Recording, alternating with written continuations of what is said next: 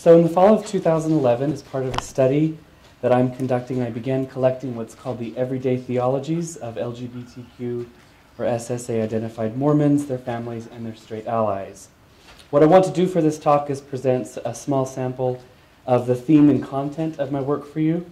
The purpose is to capture and represent sort of the multifarious ways in which gay-identifying, loosely spoken, Latter-day Saints understand God and how those beliefs are negotiated by their circumstances and locations.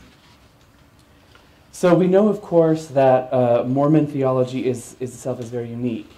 For many of us who sort of identify as LGBTQ or allies and so forth, sort of the answer to the question of how we ourselves may fit within this framework, as one might expect, can be very alienating or elusive. It is perhaps one of the greatest privileges that the Church extends to its members to sort of fit in or have a special place or valid place within what I consider to be a very restrictive concept of God. So in an attempt to better understand the nuances of our theology, there have been a handful of works, this is by no means exhaustive, but of works that have been done that have sort of to deconstruct or to help better explain, in more academic terms you might say, concepts of God. But for this is sort of more the high, you might say, sort of the high theology attempt to sort of deconstruct from primary sources and so forth.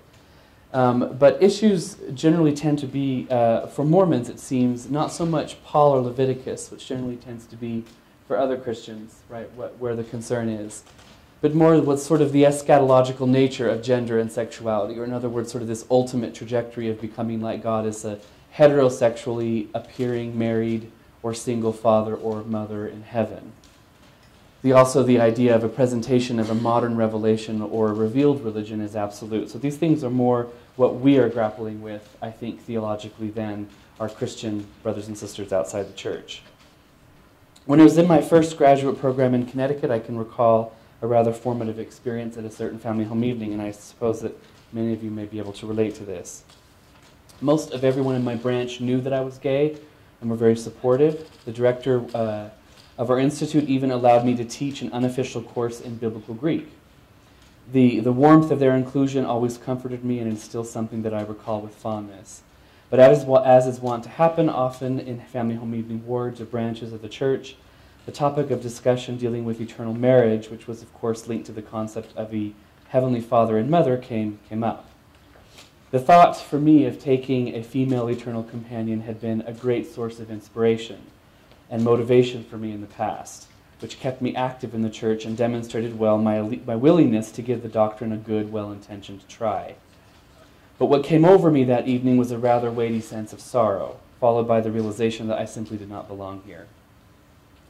This, however, did not prevent me from continuing in my involvement with this branch of the church and others that would follow.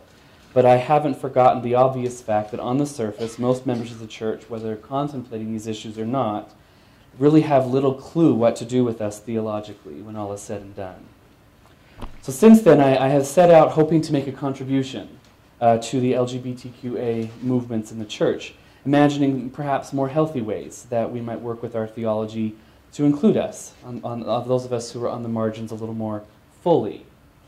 So I first want to sort of talk about what I mean by everyday theologies, right? So this is a term that's coined by anthropologists of religion, and it has sort of a specific meaning. So everyday theologies are those that emerge from sort of the day-to-day applications of what we read in Scripture or other primary sources. That would be, for our sake, conference talks or things like this.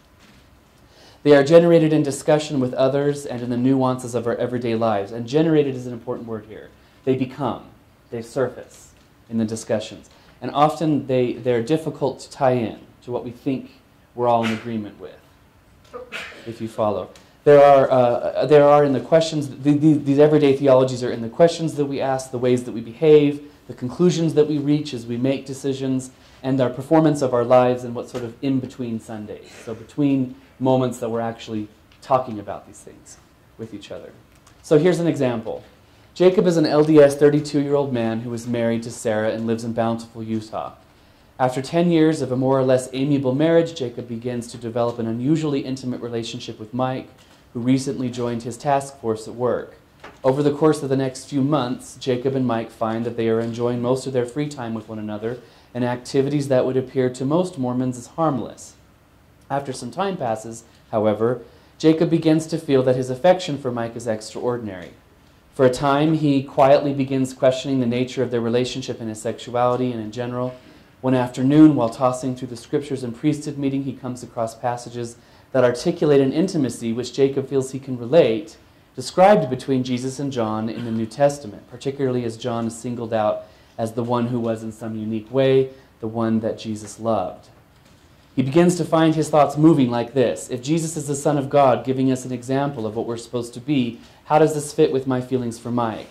Are they the same? And if they are, what does this mean and what should I do? So, whether he realizes it or not, Jacob here is doing theology.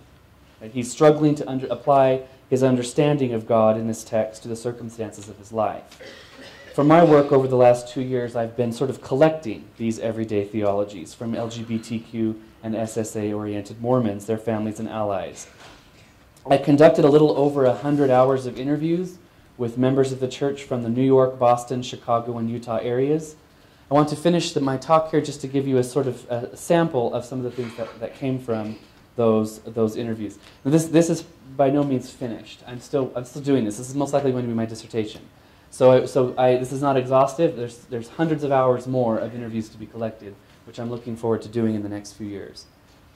So some samples, if we can get this to work. Okay, we can't. So there's one woman that I interviewed wrote of her coming to an awareness of her sexuality through the promptings of the Spirit. I thought this is the most beautiful, one of the most beautiful, elegant testimonies I heard. When I was 12, she says, just out of primary, we were taught that when we say our prayers, to stay on our knees and see if we can receive an answer to our prayer. I don't remember what I was praying for, she says, but I decided to stay kneeling beside my bed. I was just quiet and still. And I was feeling the Holy Ghost. In that moment, the awareness came to me that I was gay. And it was just really clear.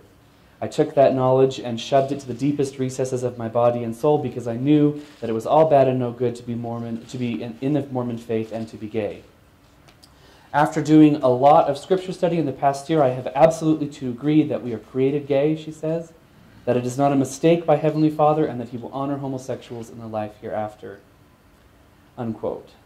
In my response to the question to her about the nature of her decision to remain celibate, which I found surprising given this revelation, she said, right now it's time for me to be working in the church to live a celibate life, being the voice from the inside out.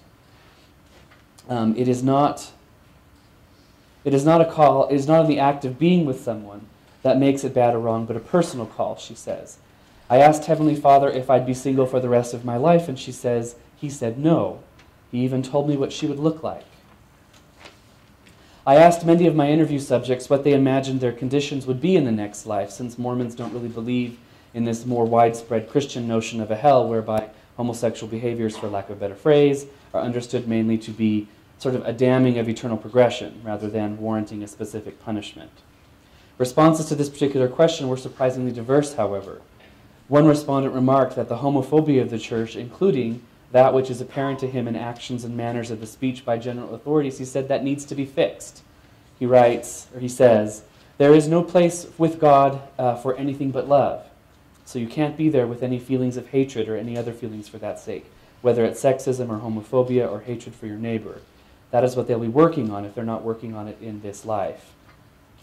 When asked what it was like to attend church, as many of my respondents are actually still active, a large consensus spoke of feeling loved and accepted by members, but outraged and betrayed by many of their actions, particularly around the issue of same-sex marriage. These interviews are very rich. I'm almost out of time. As I suggested earlier, there's much more that I could share with you, lots I could share with you. There's a great whatever here. For instance, as a rather enthusiastic discussion that ensued between some of my lesbian, gay, and bisexual friends here in Utah, other relevant theological concepts also emerged concerning the historical construction of gender and sexuality in the church and their relationship with the Mormon concept of eternal family and structure. Additionally, I also invited those interviews to offer Mormon-specific theologies that tended to grant them more of a sense of legitimacy in the church. Some noted that the view of eternal progress was helpful, offering one particular respondent, quote, a sense of breathing space for him to develop in himself in a healthier, more organic way, recognizing that this may entail sort of any possibility for him. Another respondent shared a rather emotional experience of considering what it means to pray to Heavenly Mother as we examined our spiritual and theological implications of this in the church.